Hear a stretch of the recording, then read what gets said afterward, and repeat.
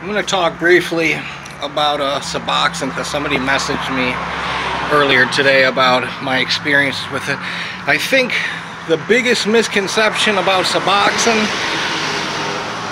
is that it's a cure-all and that it's not addictive, is it addictive, and all that stuff. I really think the biggest mistake people make is they take the whole script as prescribed. And what I mean is, if you know anything, and you probably do because that's why you're taking it, that you should start out, if you get the orange strips or the Zubsolves, you just need to take a little piece, you know.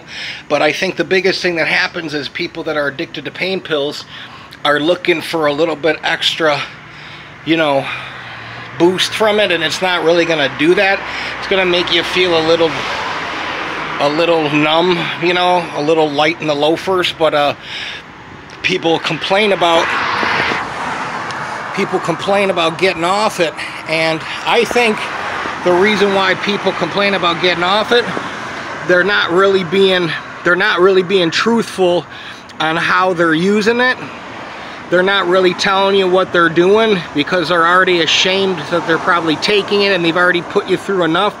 So they're, you know, you're just used to taking a pill or whatever when you get a little stressed out, so people are going to take a little extra Suboxone or an extra strip or whatever.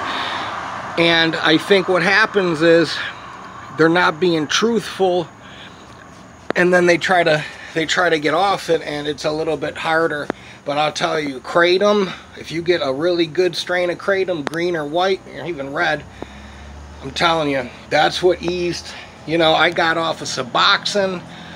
I came down here to Florida. I was on Suboxone, gabapentin, Wellbutrin, and I quit them all. And all I had was Kratom, and it wasn't the easiest thing, but it wasn't the hardest either. I mean, I went cold turkey in jail on a fucking nasty oxycodone run, and you know, I took that shit for like 10 years. I would take 180 pills in a fucking, and how long would I could take 180 fucking oxycodone 10s in a week, 9 days. I could snort 90 of them in 4 days. I'm not bragging, I'm just saying I can get off it, you can get off it. You gotta want to do it. And I'll tell you, the biggest misconception and the biggest recipe for failure is you thinking that you're gonna do it alone. You'll never do it. I don't give a fuck who you are. Stop wasting your time. Stop fucking around. You have to go to a place, and not every rehab place and addiction specialist is gonna fit you. You gotta find something, like a tattoo artist. You have to find someone that you gel with, you know? So it's possible. I took pain pills for 10 years. I've had 2 major neck surgeries. I don't know if you can see that in the back.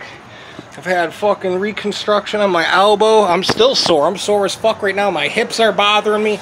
I'll tell you, this is the first time I've taken an ibuprofen in 2.5 years. That's how much pain I'm in right now. But I'll tell you, Kratom, I don't care what you heard. You might have got the wrong strain. You might have got a weak dose. You might have had a fucked up dealer.